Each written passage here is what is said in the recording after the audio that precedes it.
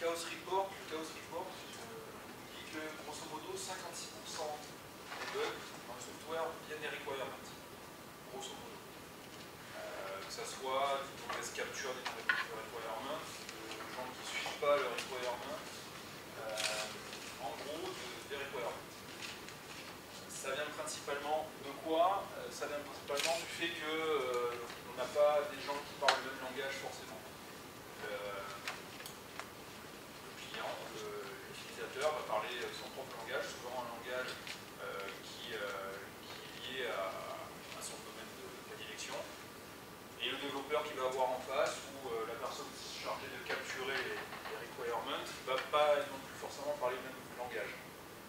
Donc, en temps normal, comment on essaye de bypasser ce problème? Eh bien, on écrit des tonnes et des tonnes de requirements en Word pour être sûr qu'on a bien compris le requirement du client et que si jamais il y a un problème, on pourra se référer au requirement du client, etc. Et puis derrière, on écrit des spécifications qui sont censées répondre aux requirements du client. On fait, à mon avis, au moins 2 erreurs dans ce sens-là. La première, c'est que on se focalise sur le papier, enfin, un format électronique mais non utilisable directement derrière, je le dirais, plutôt déjà que de se focaliser sur le vrai besoin du client. Donc on arrive au fait que généralement on profite super bien, ça va pas être super, mais potentiellement on va construire une voiture alors qu'il a besoin d'un vélo, plus souvent on construit un vélo alors qu'il a besoin d'une voiture. On a cette problématique, et la problématique que toute cette phase où on a passé beaucoup de temps à écrire des choses dans les documents, etc., beaucoup à un moment donné elle est perdue. C'est-à-dire qu'on a passé beaucoup de temps pour essayer d'éclaircir les problèmes de communication qu'il pouvait y avoir, mais le résultat de ces éclaircissements, le fichier Word qu'on a, généralement il est imprimé, il y a des gens qui disent ouais c'est super joli, etc., je l'ai signé, mais en dehors de ça, ça parle à la.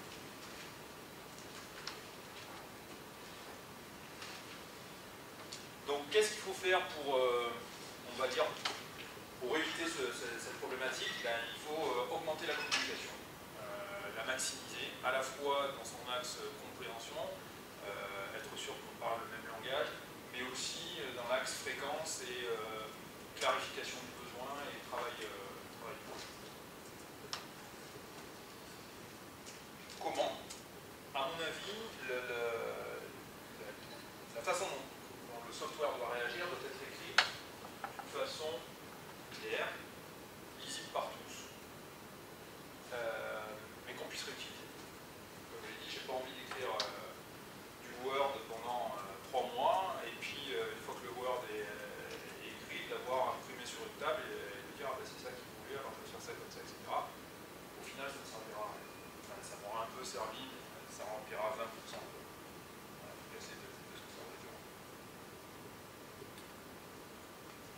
Donc, pour adresser cette problématique, il y a plusieurs efforts, plusieurs outils qui peuvent répondre. Moi, je choisis de parler de Concomber parce que c'est ce que je connais le mieux et que j'utilise. Il y en a d'autres, il y a Fit, il y a différents outils. Concomber, moi, m'a semblé sympa. Je vais vous montrer un petit peu ce que c'est.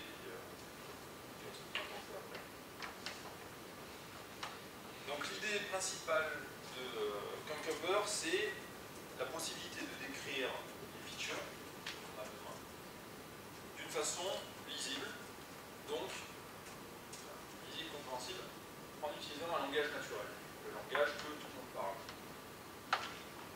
Il y a d'autres moyens de spécifier ce que va faire un software. Dans le monde Ruby, on parle de RSpec par exemple. On est proche d'un langage parlé, mais c'est encore des lignes de code, on va dire. Votre client, il n'est pas forcément versé dans le code, ou le designer qui vous allez avoir en face, ça ne l'intéresse peut-être pas, il préfère vous expliquer son besoin en des termes que tout le monde comprend. Donc l'idée, c'est de dire, ok, on formalise, on doit le capturer sous forme de langage naturel, mais qu'on puisse l'utiliser derrière. Donc le twist, pour réussir à réutiliser le langage derrière, c'est de dire, ok, on parle en langage naturel, mais on se met une structure sur le langage, sur la façon dont on écrit, et on utilise du code derrière, mais il faut faire la glue entre la description en langage naturel et le sujet de test qu'on va avoir derrière.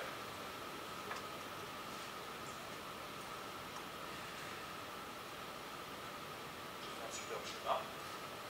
Après, l'idée c'est de dire quoi? Cucumber s'appuie donc sur la feature, d'accord? C'est celle-là que vous écrivez et que vous allez discuter avec votre client. Alors quand je parle de client, ça peut être un autre dev, hein.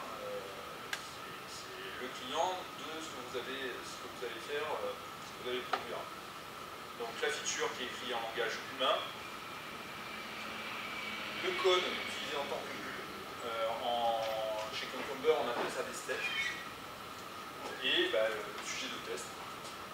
J'ai mis un truc qui est censé représenter un serveur web ou une appli web. Ça, on verra. Donc je vais passer assez rapidement, vous expliquer ce que sont les features et la façon dont elles sont exprimées. Je ne vais pas forcément rentrer dans des détails très profonds parce que c'est pas plus intéressant en premier temps. Et je comprends bien la façon dont ça fonctionne. Donc les features, elles sont exprimées dans un fichier texte. Le premier avantage, c'est que vous avez besoin d'éditeurs particuliers pour le faire. Le deuxième avantage, c'est que sur l'évolution d'un fichier de texte, elles sont décrites, alors là je parle de la feature, en utilisant du texte freeform. D'accord, ça c'est la description de votre feature. La feature, j'en sais rien, se loguer dans l'application, on va la décrire de façon simple en disant cette feature, j'aimerais bien qu'elle m'apporte une façon de me loguer le plus simple possible en m'appuyant sur mon compte Twitter, c'est du freeform. Généralement, ce qu'on remarque, c'est que les gens lui mettent comme une forme, inspiré du formalisme qu'on donne dans tout ce qui est scénario, user story, as developer, as client, I want to be able to, in order. Mais on peut mettre ce qu'on veut. Et on définit réellement la feature à travers des scénarios. Donc on en met tant qu'on veut en mettre pour bien définir, expliquer. Le terme utilisé dans un autre outil qui s'appelle Aspect, ce sont des exemples. Le scénario va donner un exemple d'utilisation de la feature. Donc, ça peut être un seul scénario, comme on peut en mettre 200, 300, 400, et on peut les rajouter au fur et à mesure. Donc, j'ai mis un exemple simple de feature avec un scénario. Donc on voit que c'est vraiment ça. Hein. La feature, en fait, les mots highlightés sont on va dire les mots clés, les mots du langage. Hein. On a un langage derrière qui s'appelle Gherkin.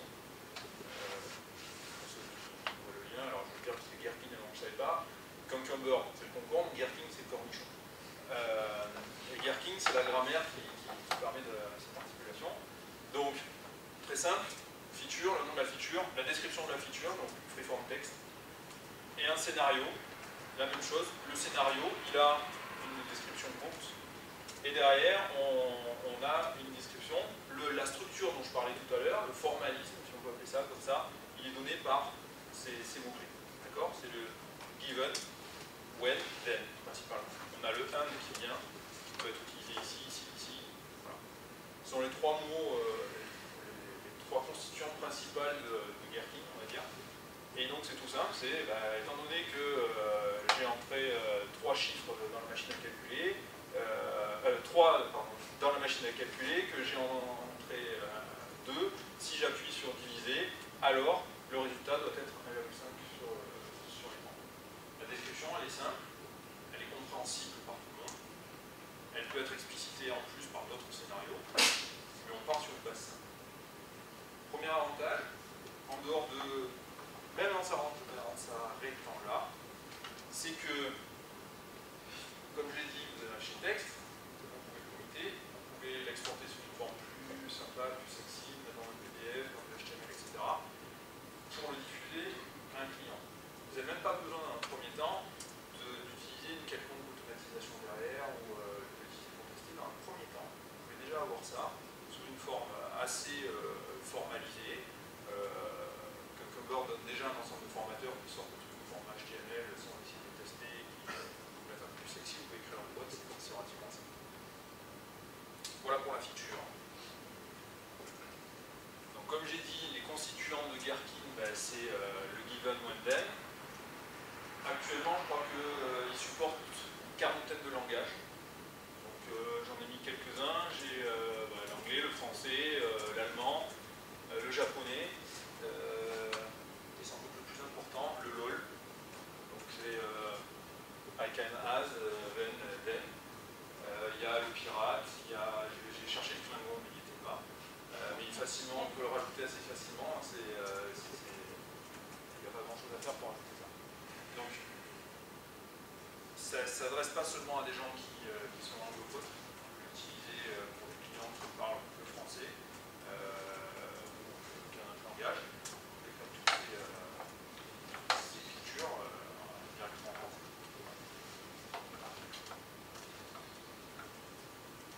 Scénario. Donc, on a vu que le scénario c'était quelque chose d'assez simple, ça peut vite devenir répétitif.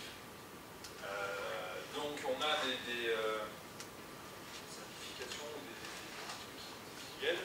Typiquement, c'est ce qu'on appelle le scénario outline. En gros, on décrit le scénario comme un template, et derrière, on dit tu utiliseras ces exemples. D'accord? Le cas qu'on a là, avec des nombres. Le même exemple que précédemment, pardon.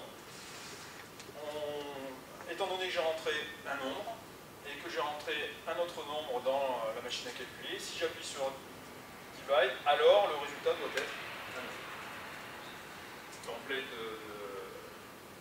de scénario. Et derrière, on a les exemples. On fait juste un petit tableau, en gros. Un nombre, another number, result. Alors en fait, là, ce qu'on met ici, c'est plus de l'information. Ça pourrait très bien être A, B, C. Il ne le regarde même pas, c'est juste une histoire de position. D'accord? Donc ça permet, quand on a des fonctions dont on veut vraiment tester une borne, une autre, ce genre de choses, d'éviter de se taper 10 fois le même scénario. C'est rébarbatif. Et au cas des cas, les gens vont faire du copier-coller et commencer à trouver des erreurs. Il vaut mieux faire un template comme ça. Et puis mettre. Ça, c'était la première chose. Et autre chose qui est utilisée assez souvent, c'est ce qu'on appelle le background. D'accord? Donc, c'est quoi le background? En fait, c'est rien de plus qu'un scénario. D'accord? Sauf que ce scénario, il va être rejoué, réutilisé, juste avant tous les autres scénarios. Le cas le plus simple, c'est vous faites une appli. Certaines features nécessitent une appli web, par exemple. Certaines certains scénarios nécessitent que vous soyez logué en tant qu'utilisateur. Si à chaque scénario, vous répétez la même chose, que vous pouvez vous loguer, etc., le document lui-même sera répétitif et pas très parlant. Et le scénario ne se focalisera pas sur la partie intéressante. Donc vous pouvez très bien, on va dire, remonter cette information au niveau d'un background, en disant ce background, voilà, si on a un administrateur global qui s'appelle Greg, voilà, on décrit tout notre truc. Et ça, en fait, en runtime, ça va être inséré ici. D'accord? Donc à chaque fois, pour le scénario, par exemple, on vérifiera qu'on est bien dans le contexte que l'utilisateur a vu. Ça, c'est uniquement à un but de clarification du document de feature. D'accord? On voit bien que le document de feature en tant que tel, c'est vraiment considéré comme devant être un document lisible partout, c'est le plus clair possible. Donc on a parlé des features. Maintenant, on va parler un petit peu des steps. D'accord? Donc la step, je rappelle, c'est le code qui va nous permettre de faire la glue entre le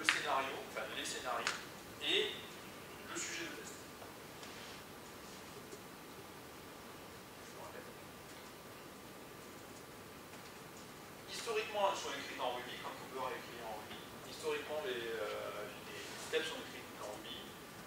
Mais on peut aussi les écrire en Python, on peut les écrire en Java, Groovy, Scala, Clojure, il y a Erlang, je ne peux pas vérifier si c'est Cooper ou non. Et, en gros, il y a énormément de projets derrière, alors soit officiellement, soit des plugins qui viennent à côté qui permettent d'exprimer ces steps dans notre langage. Ça peut être intéressant dans le sens où, comme on va le voir, on peut tester un peu ce qu'on veut. Votre projet étant en Java, vos développeurs savent faire du Java, bah autant qu'ils expriment les steps en Java. Et qu'ils n'apprennent pas notre langage, s'ils n'ont pas l'utilité ou ce genre de choses. C'est relativement simple à écrire en Ruby, mais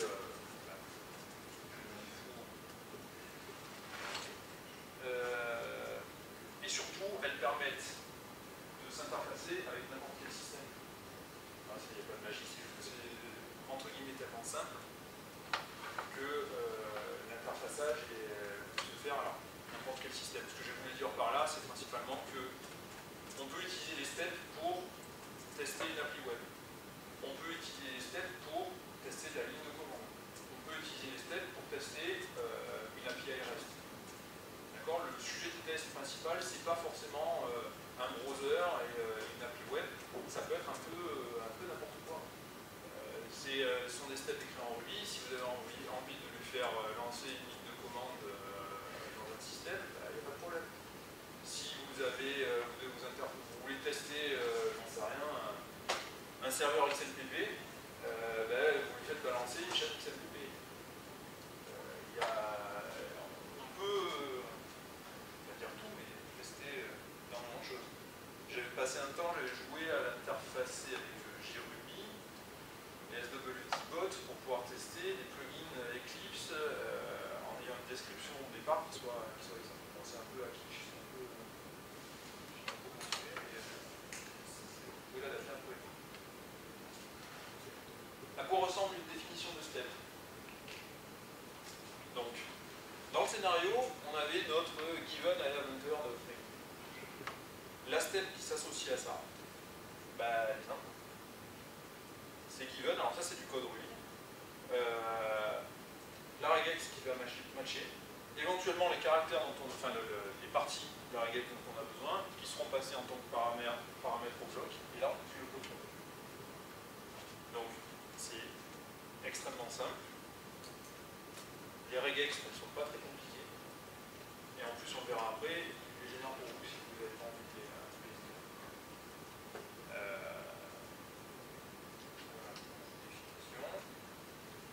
donc quand vous allez jouer avec tout ça, le lancer, lui il va quand même vérifier, parce que je ne sais pas si vous voyez, mais finalement c'est relativement simple, ça a un avantage, c'est simple, ça a un inconvénient, c'est que potentiellement on peut faire des erreurs. D'accord ? Redéfinir plusieurs fois la même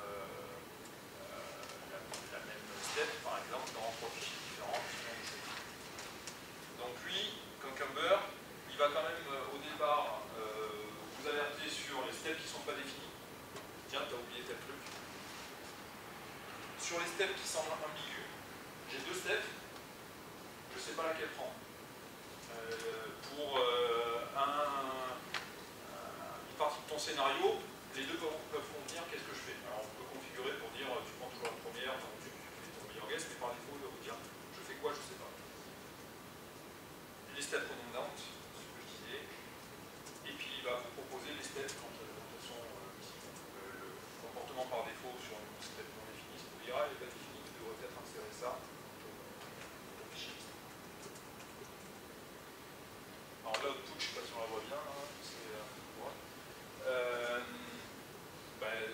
à lancer c'est relativement simple, Cucumber test feature, par défaut la sortie par défaut c'est ça, je répète ton scénario en le colorisant, en vert les steps qui sont passés, en jaune les steps qui sont non définis, et en bleu celles qu'il a sautées parce que la step d'avant était non définie, en highlightant les parties qui sont considérées comme des arguments. Et on voit ici que, il te dit, que la step non définie peut être implémentée par cette regex. Donc celle-là est relativement simple. Il a juste bien matché que le divide, il fallait qu'il mette un backslash dans sa regex, etc. Mais par défaut, il demande de mettre ça, et elle est en pending, c'est-à-dire que vous l'avez pendant, pas dans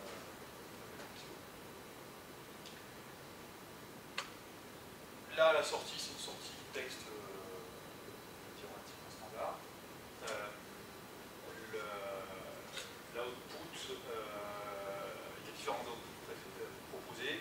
Ça peut être du HTML, ça peut être juste, on n'affiche pas du tout les scénarios, on met juste un point à chaque scénario qui passe. Ça puisse du JSON, ça peut puisse du PDF, ça peut s'interfacer avec JUnit, ça peut. Et puis surtout, vous pouvez écrire le vôtre, c'est assez facile. Donc voilà, je ne vais pas aller plus loin dans le détail de ce que c'est, parce qu'il n'y a, à mon avis, pas besoin d'en savoir plus. Il y a beaucoup d'autres détails, beaucoup de choses liées à ça. Notamment sur la façon de marquer que certains scénarios sont encore en travail ou que certains scénarios ont besoin, enfin on peut mettre des tags sur les scénarios pour rejouer ou non certains scénarios, pour jouer certains scénarios avec un driver derrière spécifique ou non. Enfin, pour comprendre ce que c'est, le besoin auquel ça répond, il n'y a pas besoin. Donc j'ai parlé des features, des steps, et il y a ce qu'on teste, donc c'est un peu ce que j'ai dit. Ben, on peut tester une application web. Il y a Cucumber par défaut est plutôt orienté vers le test d'application web. Donc généralement on installe Cucumber et autre chose à côté comme Selenium, Watir ou Capybara qui permet principalement de présenter une interface simple lors de la description de vos steps. Je veux aller à telle page, visite tel machin. Je veux cliquer tel bouton, clic, bouton, et vous cliquez dans les boutons. Et lui derrière, en fonction du driver que vous avez choisi, va faire ce qu'il y a à faire. Comme driver, c'est peut-être des drivers qui permettent de tester du HTML headless, donc sans rien lancer, jusqu'au driver jusqu'à Selenium qui va lancer une instance de Firefox ou de Chrome. Et puis il va faire vraiment le test, ce qui peut être pratique quand vous avez des applications qui dépendent de JavaScript par exemple. Même s'il y a des drivers headless qui sont censés supporter JavaScript, c'est pas toujours très bien fait. Mais comme je dis, on peut tester de la command line. Moi, le premier use case sur lequel on l'a implémenté, c'était pour tester ça ne change rien à la description qui fait de l'utilisateur. En gros, on disait, on lui décrivait les scénarios qu'elle lui permet d'avoir un outil en ligne de commande. Et puis derrière, on faisait le lien, et les outils en ligne de commande étaient des outils en Perl, donc on faisait vraiment du système quelque chose pour l'envoyer. On peut tester des API, du REST, du SOAP, ce qu'on veut, et puis après, on se calme très vite. On peut choisir ce qu'on veut tester derrière. Alors, je vais tenter de faire une démo.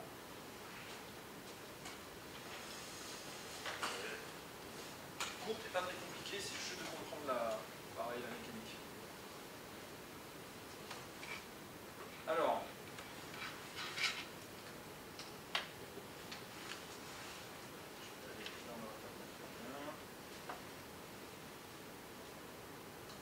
j'ai pas préparé énormément de trucs dans ce répertoire, il y a juste un fichier pour le moment.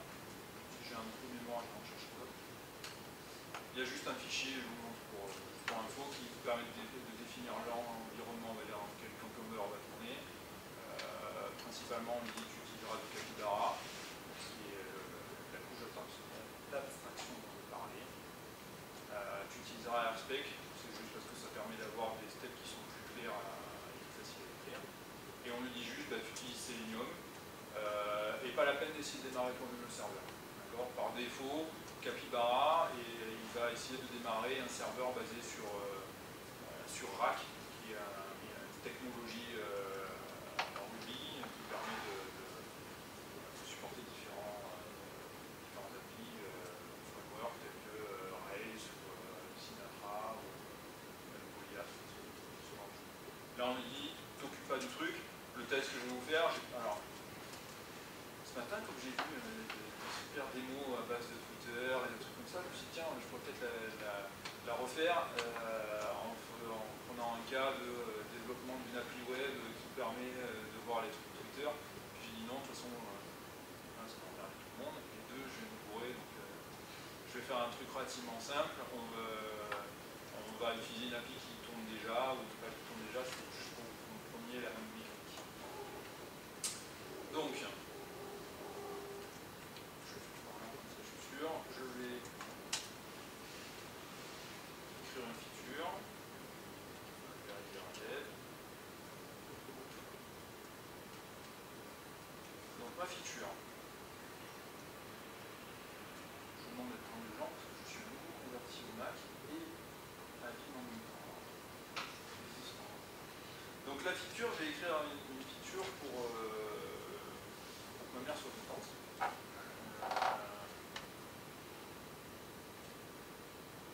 Ok, et as a good son,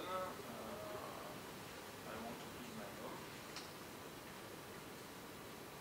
Donc le scénario principal, il va être relativement simple. Je vais lui dire que je vais être fier de moi, que je suis un speaker. Donc, je vais dire que je vais considérer que je suis sur la page du RivieraDEV et que je clique sur le lien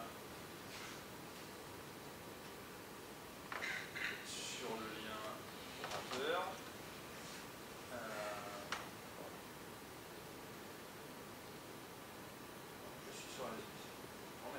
Je suis sur la page RivieraDEV.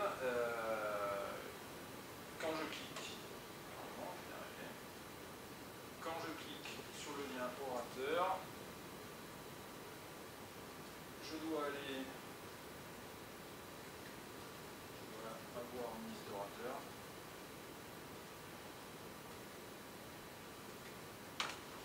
Et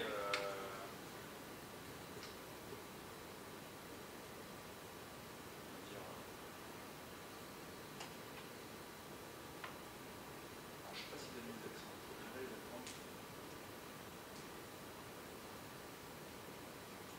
voilà. C'est relativement simple.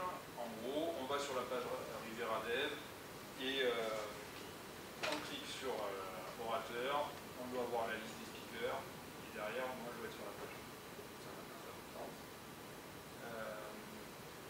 On peut la tourner déjà. Je sais pas si vous les voyez ou je la remonte. Bon là.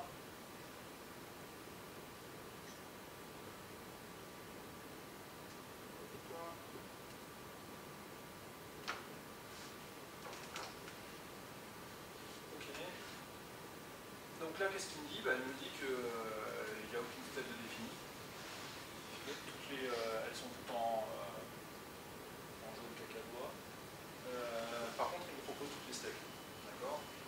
Il a chopé typiquement dans celle-là, par lui-même, il a dit tiens, ça doit être un argument. Donc je te propose ça comme regex. Par contre, sur le orateur, il ne l'a pas vu. Alors effectivement, j'aurais peut-être dû lui mettre.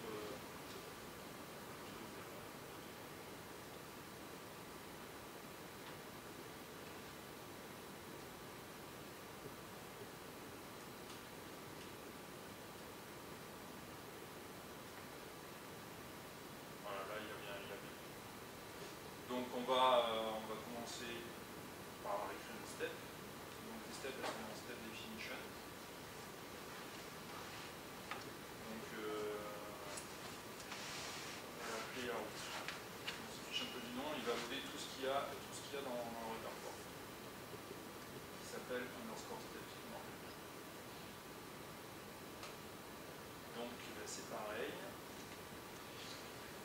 On va faire la regex. Bon, celle-là je la fais peut-être plus marrant.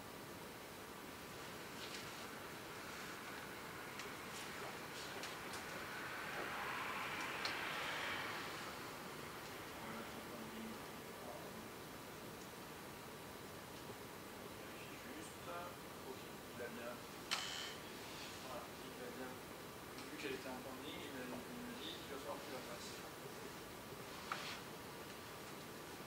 donc on va la faire directement. Visite.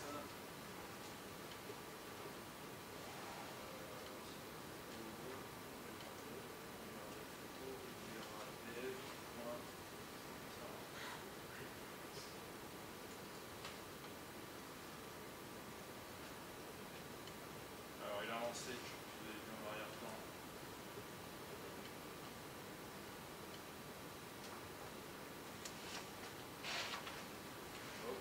Sur la page RivieraDEV et puis il s'arrête puisque les autres steps qui sont en dessous, je ne les ai pas encore définis.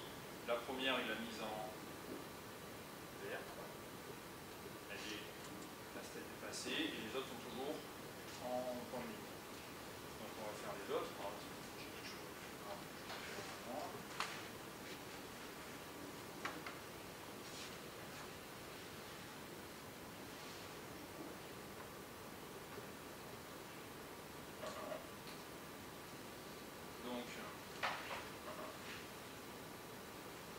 Alors ça, vous pouvez voir, c'est clic, il s'appelle.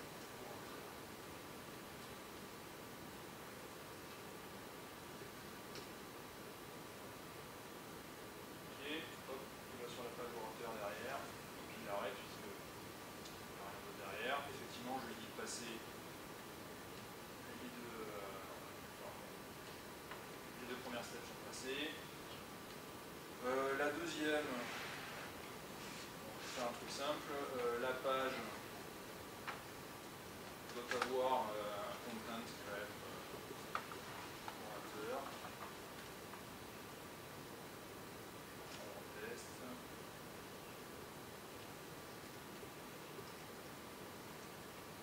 Ok, pour lui c'est bon, il n'a rien dit.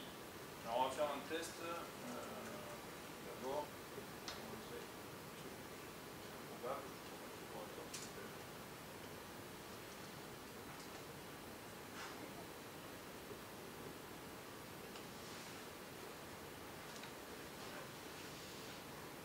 Comme ça, on va le voir côté. Et on va dire donc que le dernier, c'est je dois être sur la page machin. Là, on va lui dire que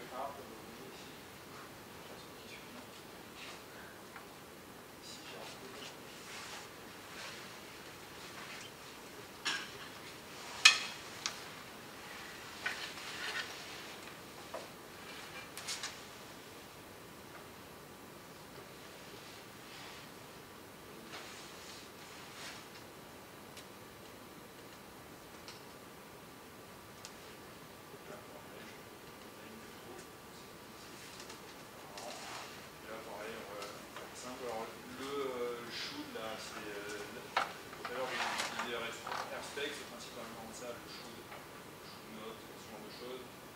C'est un peu plus parlant, je préfère mettre ça. Là, j'ai un truc simple, ça peut être du CSS, un sélecteur CSS, ça peut être une expression XPath, il y a plein de choses différentes. Vous pouvez même éventuellement injecter à la volée du JavaScript dans la page pour, je sais pas si la raison, un peu tester en plus. Voilà, il y a un truc qui est faisable.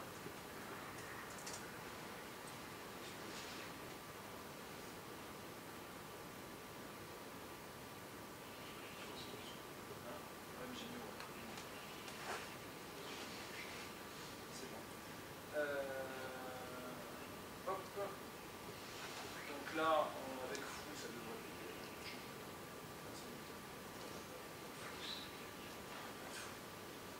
Moins F avec deux O. Voilà, donc là, il m'a dit le truc par défaut. Je vais revenir là, qui est en rouge, je pense avec bien, qui est un peu vert.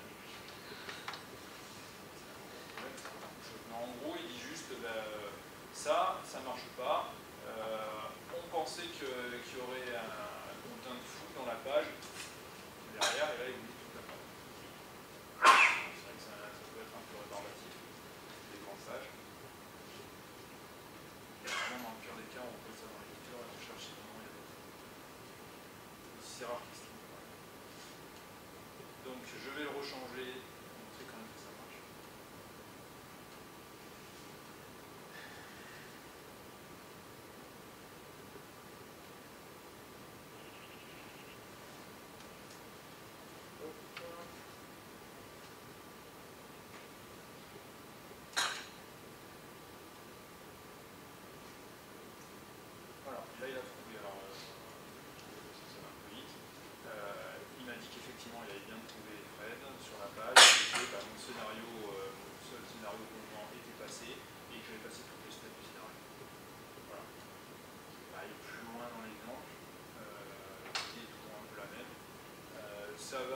que ça va relativement, enfin assez rapidement. Donc,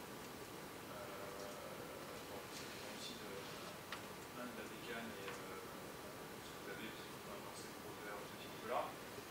Ce que je disais tout à l'heure, c'est que vous pouvez faire un mix. Typiquement, les scénarios qui ont besoin de JavaScript pour être validés, on peut les taguer avec un add JavaScript et dire dans la compile, si tu as un tag JavaScript, c'est le driver Selenium. Pour tous les autres, j'utilise un driver headless qui ira beaucoup plus vite, qui va juste récupérer la page HTML et puis chercher le content qui dort dans la page HTML. Voilà. Je pense que ce n'est pas la peine d'aller beaucoup plus loin dans la démo.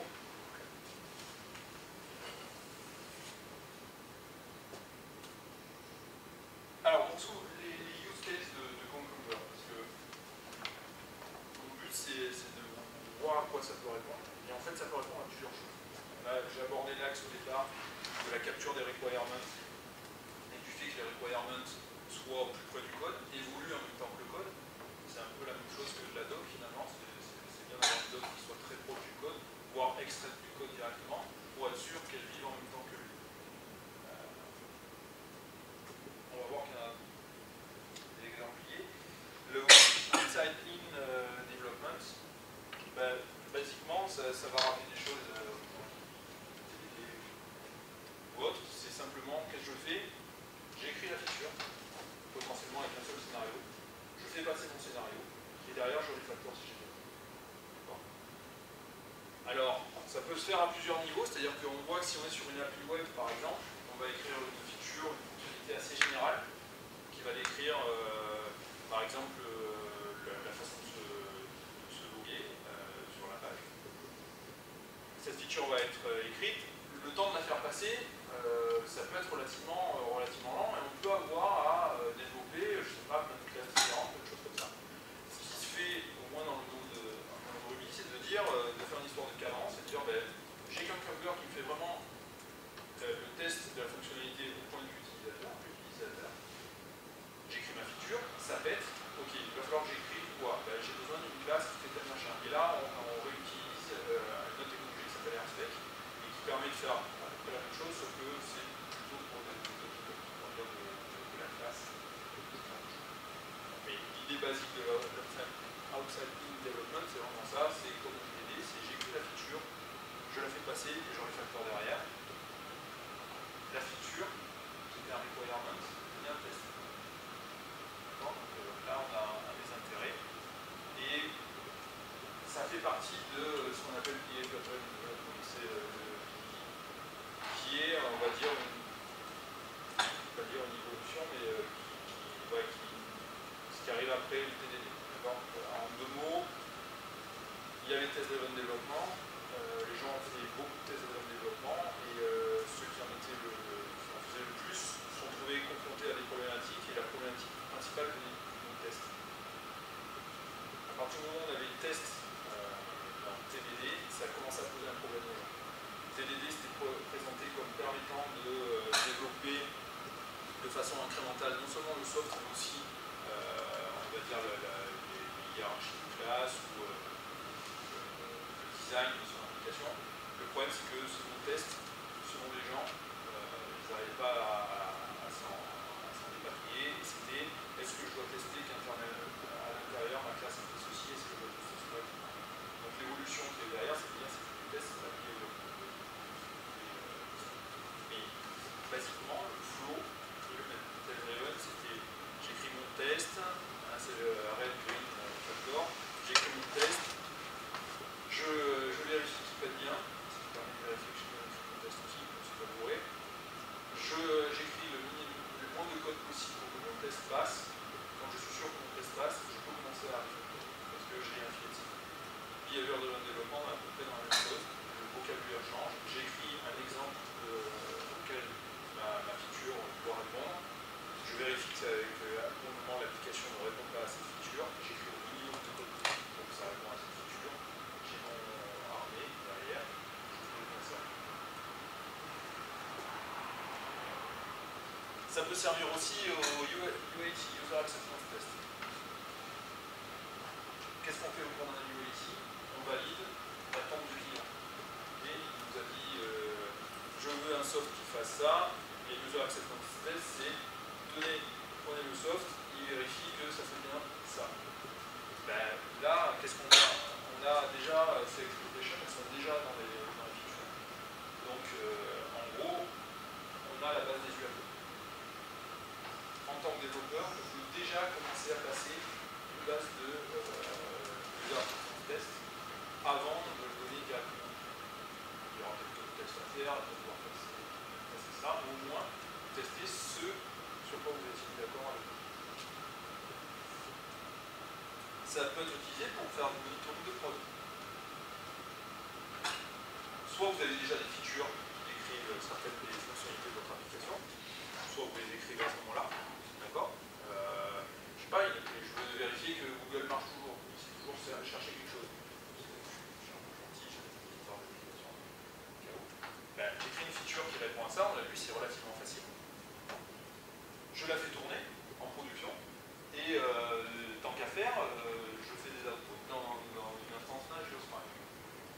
Il y a un plugin qui s'appelle Conférence Nagios par hasard. Donc ça rejoint aussi le truc du DevOps hier, c'est aussi une autre façon de faire. On peut le voir du point de vue, il n'y a rien qui existe, j'écris une application, et ce qui est bien, j'écris un finger, une feature qui va tester quelque chose, je la décris aussi dans un langage qui est potentiellement. Mais pour les applications que vous écrivez, potentiellement, c'est un feature que vous avez.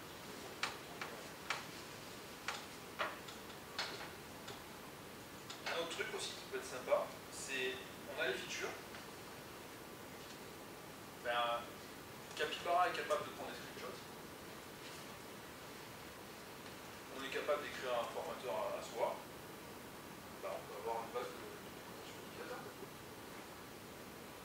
Dans le scénario, vous devez écrire d'un niveau qui est assez haut sur comment il fait les choses. Au départ, c'est des complets d'implémentation qui rendent plus visuel que peut avoir l'application. Mais quand vous le faites tourner, vous pouvez très bien dire à tel et tel endroit, ou éventuellement à toutes les steps, je prends l'image de l'application. Vous changez le formateur de façon à ce qu'il fasse la page HTML avec la ligne de votre scénario, et le screenshot derrière, vous avez déjà une base. Alors, ça ne va pas être la documentation totale utilisateur, mais c'est déjà une base. Ça fait simplement à faire. Si ça peut être la documentation utilisateur, c'est mieux parce que vous la régénérez comme vous voulez et vous n'avez pas besoin de mettre du code dedans. Et quand vos features changent, elles changent en tout temps. Voilà. Ça, c'est le genre d'idée que. Voilà. Et en gros, si on regarde bien, la feature, elle est un peu passée par toutes les étapes du dev. Elle a commencé au requirement, elle est passée au développement, elle est passée au test QA ou de règles, et elle est allée jusqu'en prod. On a même la partie documentation sur. Voilà, donc je vais conclure. Des questions ou pas? Cucumber, c'est simple à mettre, vous avez vu, c'est pas compliqué à comprendre, c'est pas difficile à mettre en place. C'est assez puissant, enfin je trouve personnellement que c'est assez puissant, je suis à peu près dev. Et on peut l'utiliser pour un peu tout, donc j'ai résumé ça dans la phrase, Cucumber c'est pour manger. Parce que l'idée c'est exactement ça, c'est il ne faut pas s'en priver. Et je vous dis ça aussi parce qu'on l'utilise vraiment.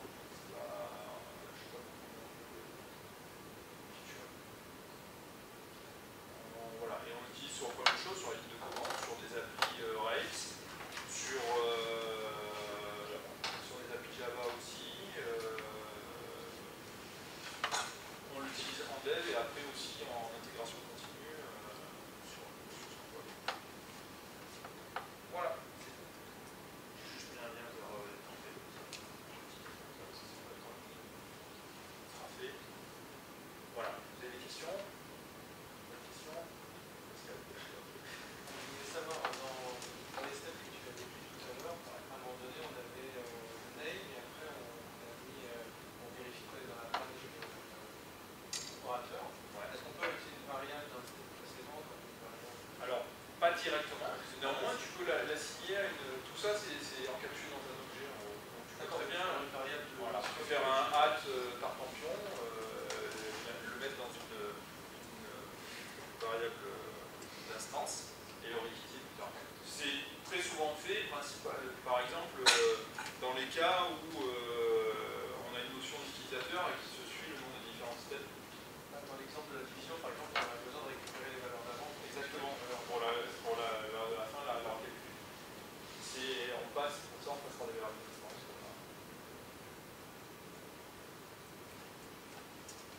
Bon, question. Si tu arrives par route avec le UI, Ouais. comment tu gères ça? Tu veux dire avec. Okay.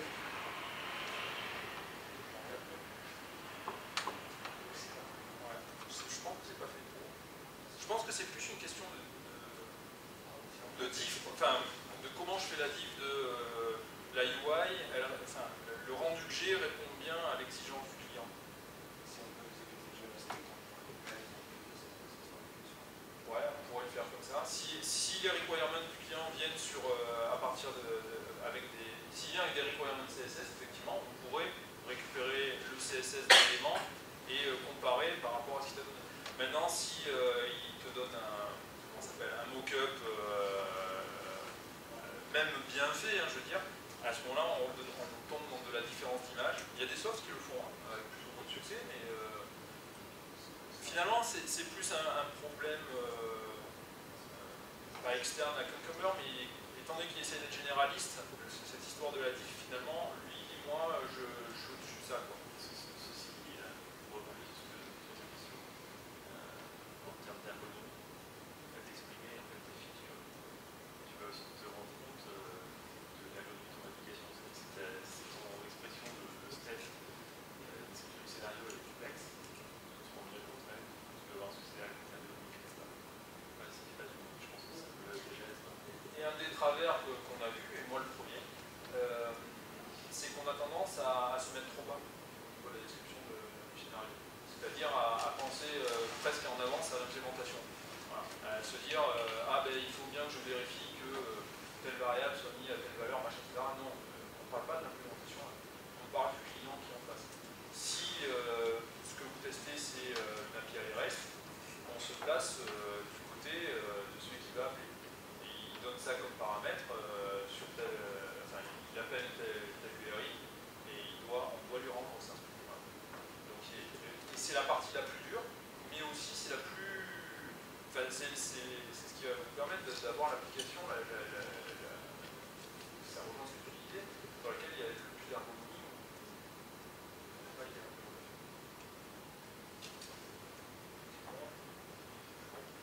Moi j'ai une question par rapport au support Ajax. Ouais. C'est-à-dire que si on envoie l'exécution d'un bouton, derrière il y a un traitement assez court qui est fait. Si on veut tester qu'il y a bien quelque chose qui est affiché, comment on peut savoir qu'on est sur un résultat? Alors il y a principalement deux façons que je me rappelle. Il y a plusieurs façons de le faire. Il y a une façon simple et bête, mettre un timer. Par défaut, il a déjà un timer, c'est-à-dire qu'il attend, lui, que si tu targetes un Firefox, même si c'est pas un truc Ajax, potentiellement il peut y avoir un peu de latence parce que la page est lourde pour X raison. Donc il a déjà un petit timer qu'on peut augmenter ou non. Et il y a une deuxième méthode qui est plus du attends jusqu'à ce que. D'accord? Donc dans la step, tu peux très bien dire quelque chose du style je veux ça et attends jusqu'à ce que tel élément soit vert par exemple. Et là il va attendre jusqu'à un timer qui est un peu plus grand et en cas il va arrêter en disant là il y a un timeout, ça n'a pas marché. Mais le cas existe et moi j'ai utilisé aussi Cucumber pour une appli que j'ai fait en interne où c'est une appli avec un back-end Rails qui fait principalement donne juste des API REST et l'appli est une appli JavaScript pure. Et je l'ai testé avec ça et je suis tombé dans ce genre de problématique par moment où on a des choses qui étaient un peu plus lentes, etc. Et, on arrive à tester. Dans des problématiques aussi, cette appli elle réussit à faire ça avec des boîtes sockets. Donc il y avait des problématiques à tester qui étaient si un client veut mettre la UI sur son browser, tous les autres, ça doit être profiter dans tous les autres browsers. Et c'est pur JavaScript et je l'ai fait avec ça. Tu peux insérer du JavaScript à la volée. C'est assez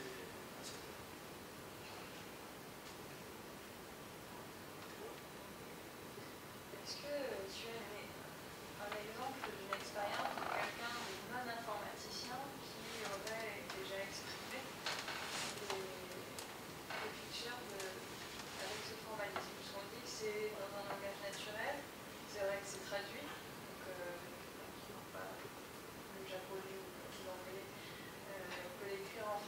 ça reste pas...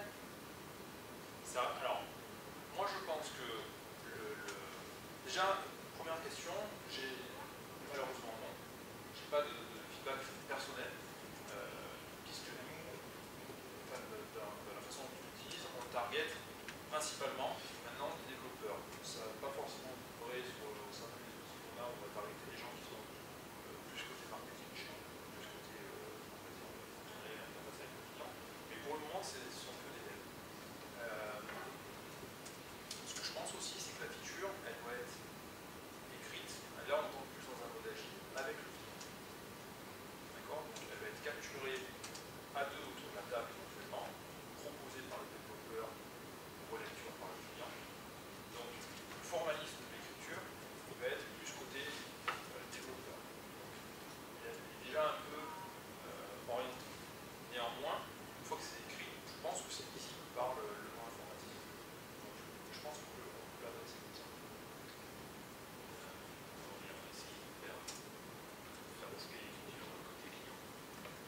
Et c'est difficile.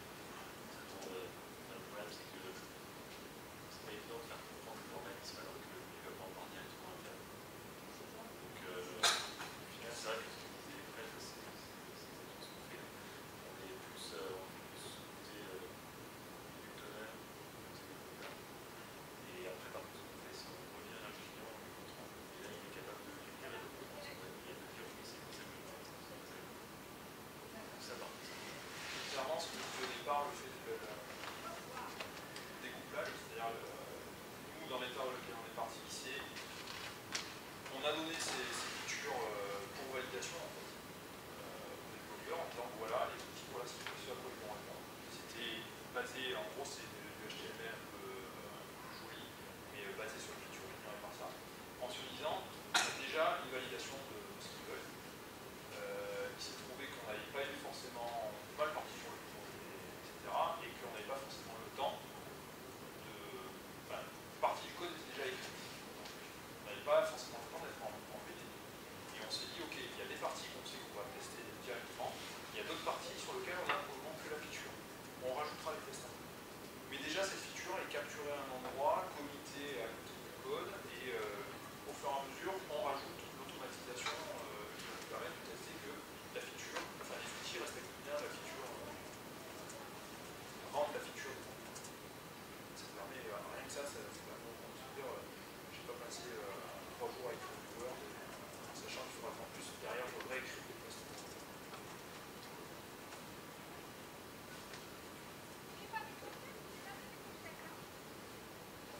On peut demander à l'intégrer avec Kix. Oui. On l'a fait. Ça se passe bien. Je vais demander à celle pour les détails. J'ai peuplé la salle. C'est assez simple à lancer. Je voulais lancer avec Jenkins. T'as qu'une seconde à lancer, puis ça génère des HTML. Donc il peut sortir l'extract avec les résultats de. Je peux générer des reports, par exemple, en HTML. Comme ça, je fais des attaques.